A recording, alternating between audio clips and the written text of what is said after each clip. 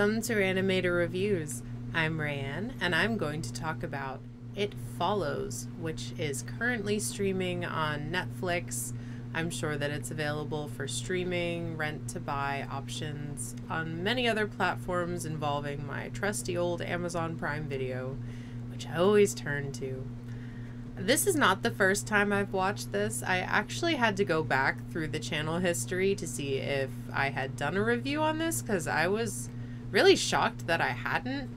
So I guess we must have watched it the first time before the channel was even born, so it was still a delight to watch it again. I've watched it probably like 5 times total since it's been available to me, and it has not taken away from any of the horrible anxiety I get watching this movie. It's just like nonstop. Just there's no breaks. There's no lulls. There's really no comedic relief in this movie at all. It's just like pure tension. Pure tension, which I needed to add to my already very tense life for some reason. It's just like, I really enjoy this movie.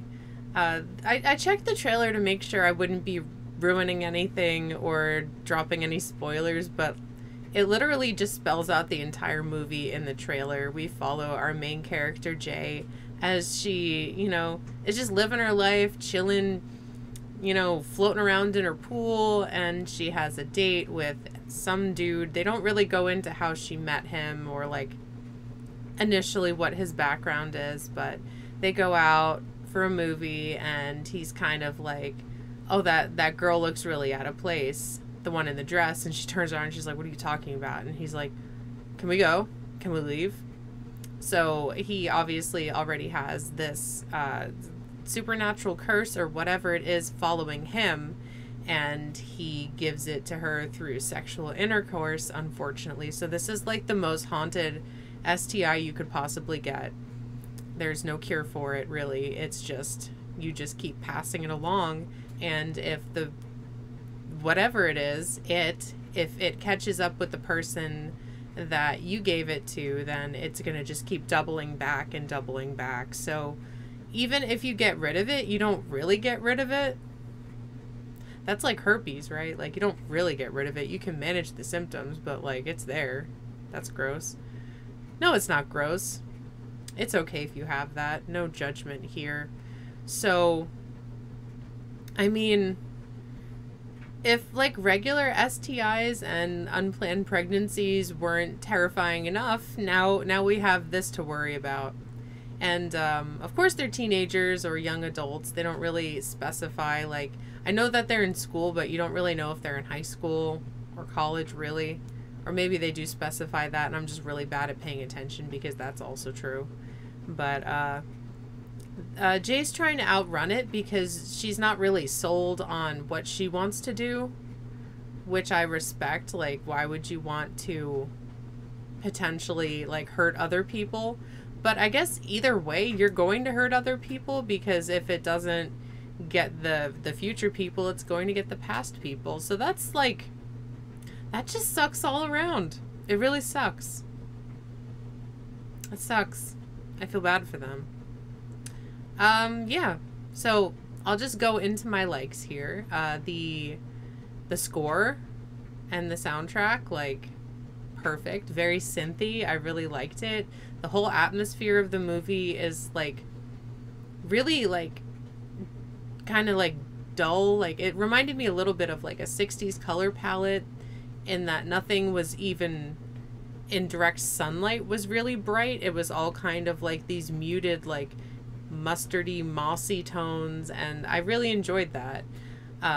It made me feel as though this was a modern film, but not shot in like a shiny, flashy modern way, which was really cool. I really enjoyed that.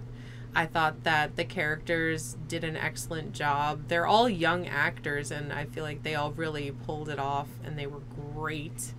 I really believed their acting. They reacted to things completely how you would in that kind of situation, and just, it's so creepy. It's so incredibly creepy. I love that it didn't really have any lulls in it where I felt like I was safe even watching it. When it's following you. It's walking. It's not running after you. It's not driving a car. It's not, you know, doing anything that you would perceive as an aggressive, like, way to get you necessarily. When it's trying to get you, it's just walking, and it's just walking calmly, which is unnerving. It's so unnerving. It's so creepy. I hated it. I hated that it could take on any form. It could take on a grandma. It could take on a stranger. It could take on someone that you're literally in the same vicinity with. So it would probably seem a lot less threatening, which it's smart. Like, it's... bleh.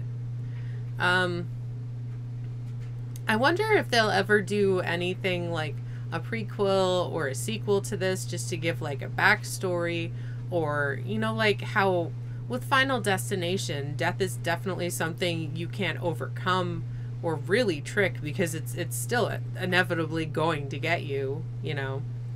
They could probably do something interesting with like a prequel or a sequel. It would be a fun watch, I think. There isn't a lot of gore in this. The very opening of the movie has a horrific scene, which I thought that they pulled off really, really well with some effects. It didn't look hokey, and it was really stomach turning to look at. If you're familiar with compound fractures, that was interesting. I thought they did a great job with that. I like that they didn't have to explain every single scene. Like, there's one part where she's standing on a beach and she's looking at some guys in a speedboat, and then the next scene is pretty much just her in the car driving back wet, and you're like, oh, okay, well, did she or didn't she? They don't really explain it, but I don't feel like they had to, just to further the story along. My dislikes. I really don't have a lot of dislikes for this movie. I genuinely liked the characters. I liked that, just the creepy, oh, everything's shaking because my washer's going. Ignore that. Everything sticks with you after this movie, and it really makes you just look over your shoulder a whole lot and look at people funny, even though, like, nothing happened to you, but the feeling does stick with you. It's very effective. I'd have to say this is probably one of the newer horror movies I'm very, very fond of. I think this came out, it was either 2012 or 2014. I'm pretty sure it was 2012. And there's just not really any other movie like this. There's a lot of movies probably similar to this that I'm unaware of, but I thought that for having such an original story and nemesis, that they did a really, really good job, and I was very pleased. I can't think of anything I didn't like about it. I don't know. I can't think of anything. To rate this movie, I would probably give this like a 4.5 out of 5. It's not a perfect movie by any means, but I just love it so much, and every time I watch it, it makes me uncontrollably and unbearably anxious, which that's pretty hard to do. I mean, not really. In real life, I'm pretty unbearably anxious, and not from like just watching something though. Like this was a trip. This is not a movie for everyone. Yeah. I guess those are all my thoughts on it right now. Have you seen this movie? What are your thoughts? Leave me some comments down below. I'd love to know. Can you recommend any other movies to me that have a very unique story, or in your opinion, if it hasn't been done before? I'd love to know that as well.